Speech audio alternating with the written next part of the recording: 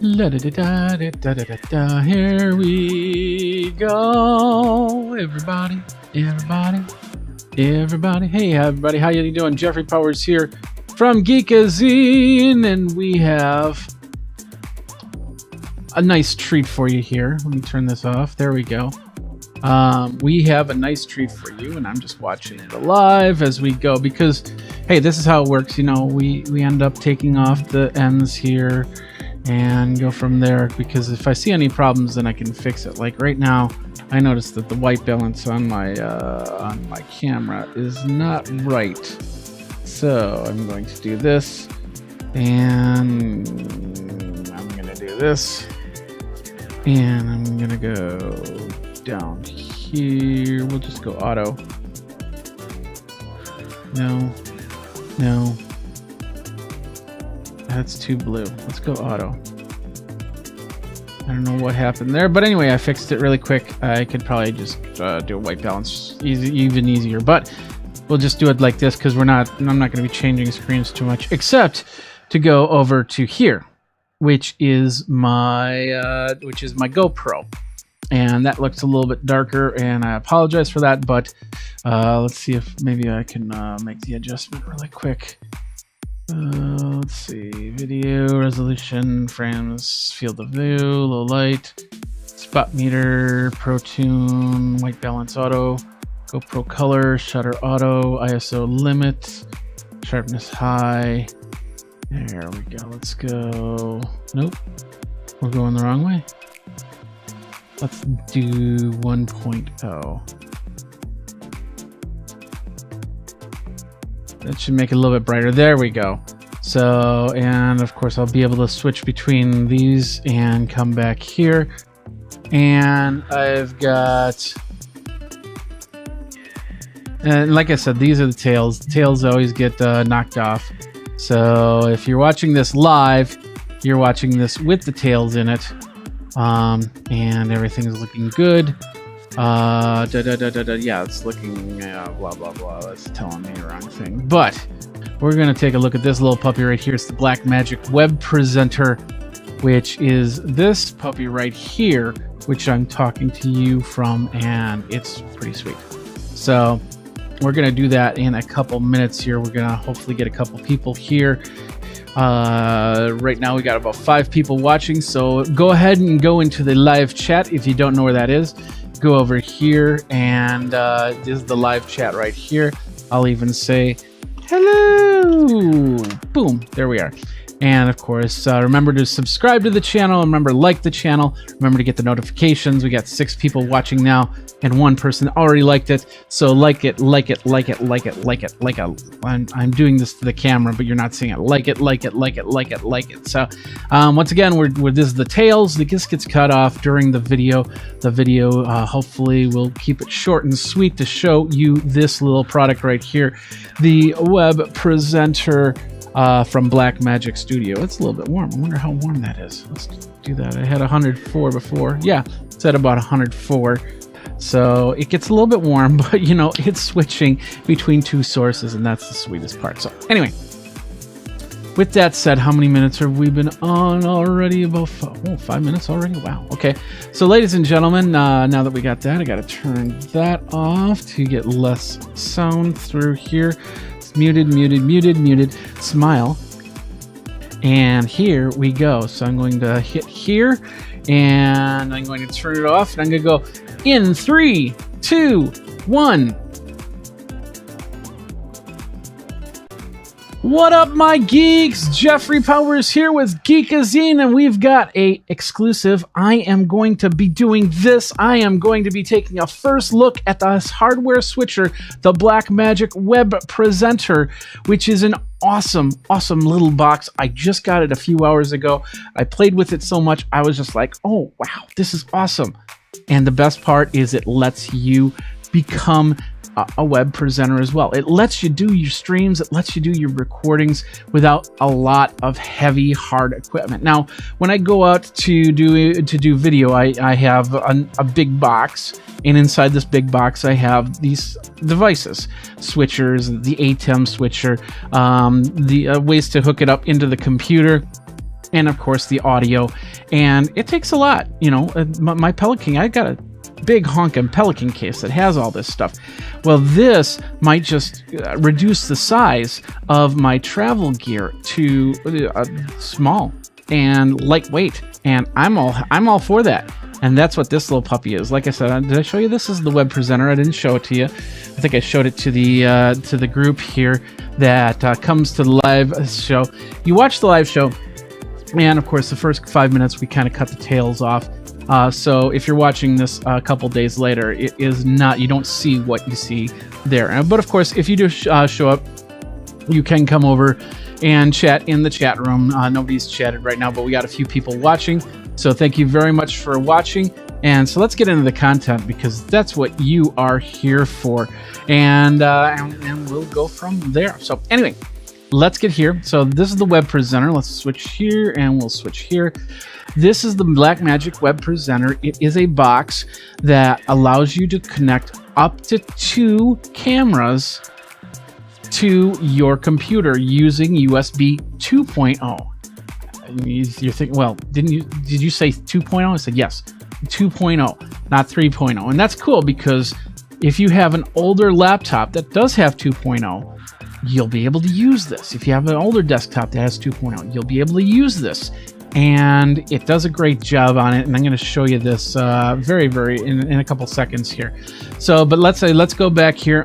You have, it's designed for SDI and HDMI. If you're not sure what SDI is, it's like the BNC cables. Here, I'll show you. This is a converter box I have to run through for one of the HDMI cables. So it looks like a coaxial cable, like in the back of your TV or something like that, except it has a different type of clasping hookup here. Excuse me. But the idea is that you can hook up to 2 cameras, and some of these cameras will have the SDI option. You just basically run the cable from the camera to the box, or you get a converter like I did. And of course, Blackmagic makes converters. I have a few converters from a couple projects that I've done. So here we go. We got it, and now here it is. Let's take the first look. First of all, let's show you the camera. This is going to be my GoPro. My GoPro is actually right here. You can't see it, but this is the view from my GoPro camera using the web presenter. And now I have my GoPro set up at 1080p at 60 frames per second, otherwise known as 5994. But it is going through the USB. Now the USB, it sends out the signal to my computer at 720p 30 frames a second. And that's important to know, because if you're looking for something for 4K with 4K, this is not it. But if you're looking to do a quick Facebook Live and make it look presentable, do a couple cameras, this is the box that you really want to look at. So, and of course, it also works with some of these other products. Like for instance, I'm going to be showing you this product right here. This is the ATEM Television Studio. It's actually sitting underneath the web presenter, which I also got. And then, of course, you can also use the Terranex Mini, which looks a lot like the web presenter, but it does have some, it has differences to it. So, and you can get them in many different forms. And I think with the Terranex Mini, that's where you can have higher end resolutions other than 720p. But if you want to go through a USB cable to the computer, that's what this device will do. So, all right. So now you saw one thing here. I'm going to take basically I've got my iPad. I'm going to hook it up here, and I'm going to turn it on. Maybe where is it? There's the source. There we go. I'm going to turn it on, and I'm going to show you. Let's see what app. Well, I'll just go like this. You'll get to see me and Jennifer on the lake doing some canoeing. Now, keep in mind, this is a going to be a 720p resolution for the iPad. And here we go, just like that. Now I've got my iPad open, and as you can see, I can flip through my apps. I can open up something. Let's open up DocuSign, because that was the first one in the corner. This is basically an app that allows you to create documents that people can sign on the go. And it's really sweet. But the whole idea is I'm showing you this app right here, and I can switch back just like this through the button. There's a button switch right on the Blackmagic Web Design to let me go from here back to here. Now, of course, I have the ability to do this right here, so I can go like this, and now it becomes a more presentable thing. Now, I have a program that actually pushes another computer's video source to this computer, but by hardwiring it with an HDMI cable, when you have motion like this one's doing right now, you'll actually see the motion instead of a choppy version of the motion, which is a really good advantage to doing this. And of course, if you want to do 2 cameras like this, here we are. Small downfall. Well, first of all, the web presenter has, like I said, in the back. Well, let's do this. Let's close this down. Let's show you this really cool feature. We'll go back to 1. I'm on my iPad. I'm unplugging my iPad. Now, in most ATEMs or hardware switchers, that can take this whole system down, where you have to, excuse me, you have to reboot, excuse me, where you have to reboot the one device. But in this case, all I have to do is plug it back in. I'm plugging it into my iPhone this time. And now I'm bringing it down, and as you can see, it called up my iPhone, and there we are. I'm on my iPhone, and here we are with the web presenter, and this is why I wanted to do it this way, so I can show you this whole thing. So here we go. With the web presenter, we have the switcher buttons 1 and 2. They're lit up, so I go 1 to 2. If I do 2, you won't see this, but go back to 1.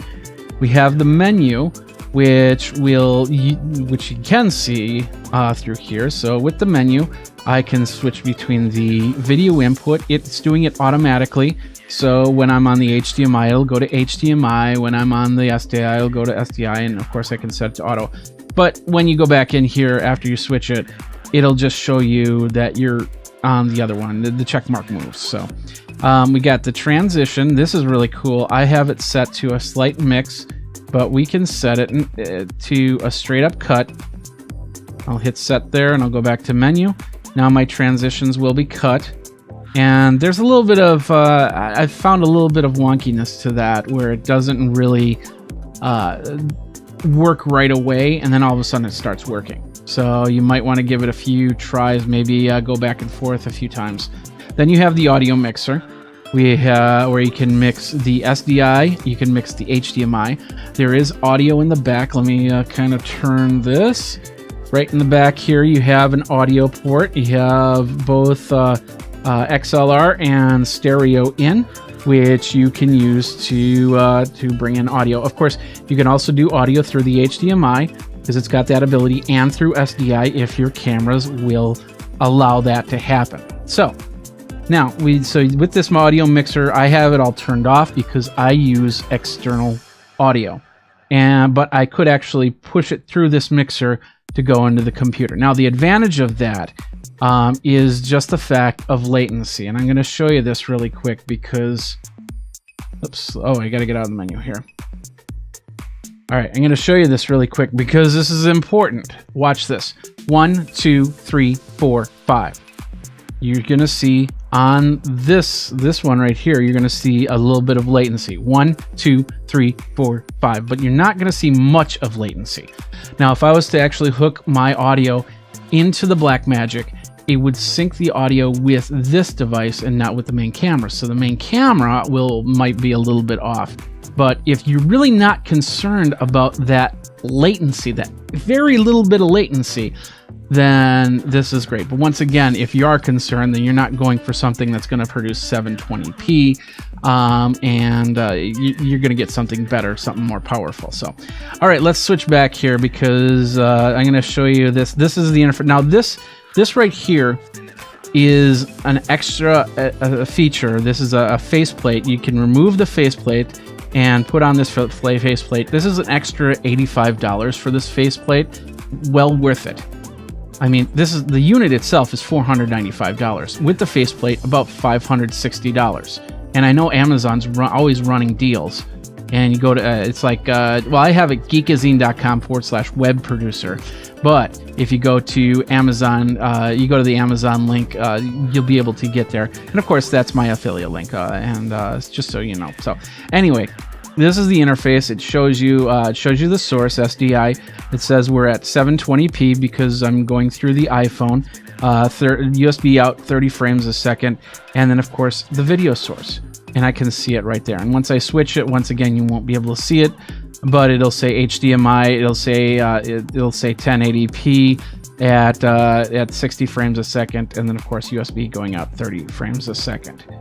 And that's pretty much it. We do have a USB in front here. I haven't gotten confirmation, but I'm pretty sure that is for any type of updates or maybe a joystick or something like that. When I take this faceplate off, there is a set of dip switches. If you didn't have this faceplate, you would use those dip switches to tell it whether it'd be automatic switch between HDMI or SDI, or the SDI camera or the HDMI camera. So but with the faceplate, with this interface, I'll be able to do it. And I'm guessing there's going to be other faceplates out there, because you have things like the Terran X Mini, which you can connect to. So there might be a plate that will connect them through this little cable. I don't know. I'm just making assumptions, prognosticating what's going on in the future and whatnot. But with this device right here, you basically daisy chain it to a bunch of different devices, like the television studio, which is down here. I haven't had a chance to play with the television studio just yet, but I'm really excited to see, because you can actually do your switching from here. Whereas the ATEMs, all they were you can see that. Sorry about that. Let's just take that part out. That's the magic of editing. With the TV studio, you can actually switch right from the device rather than going through third-party software. So, but anyway, let's switch back to the iPad, so you don't see any more of my emails coming up. And it's so sweet because, like I said, I can just do this switch and go from there. The dip switches in the back, or in the front, excuse me, tell them what resolutions it has to look for. So as long as your device is within one of those resolutions, it'll look for it and discover it and send it. If it's not within those resolutions, and I don't know what the resolutions are just yet, I'm assuming it's 1080p, 1080i, 720p, VGA type, and a couple other standards, maybe even 4K. But once again, like I said, I really haven't looked at where the dip switches work on that. But the whole idea is it scans through that, and it scans through that on both levels. So it treats camera 1 and camera 2 as two separate entities. So it'll scan both of them to make sure that the resolutions are matching. Otherwise, you would have had to get a converter box so they all matched at the exact same resolution and go from there. And then we can go on for but the whole idea is that you can set up two cameras. You can have this switching back and forth between camera 1 and camera 2 and camera 1 and camera 2, just like that, with fades, without fades, and without any other hardware. And that's pretty sweet. That is very sweet. So I'm really excited about that. Looks like Alicio is excited. He's working right now, is watching live. Thank you very much, Alicio. I hope you're enjoying the video, and of course, if you have any questions, let me know. Got a couple other people watching right now. Thank you very much for watching. Feel free to comment in the area there. So that's basically it. That is the first look of the web presenter. I haven't done anything else. I haven't really dove deep into this thing to try different types of resolutions, different types of cameras. But in its basic need, if you're looking for a one-on-one interview, you can set up two cameras and you can have a conversation and be able to record it. You'd be able to live stream it, be able to Facebook Live it, be able to YouTube Live it. I'm running through Wirecast, which is a program that I use to create all this stuff. And with Wirecast, actually the best part is, like I said, it pushes out 720p. But in Wirecast, there's a thing called upscaling, which allows you to push things to the next level of resolution, and it will let you upscale it to 1080p, which is what you're seeing right now.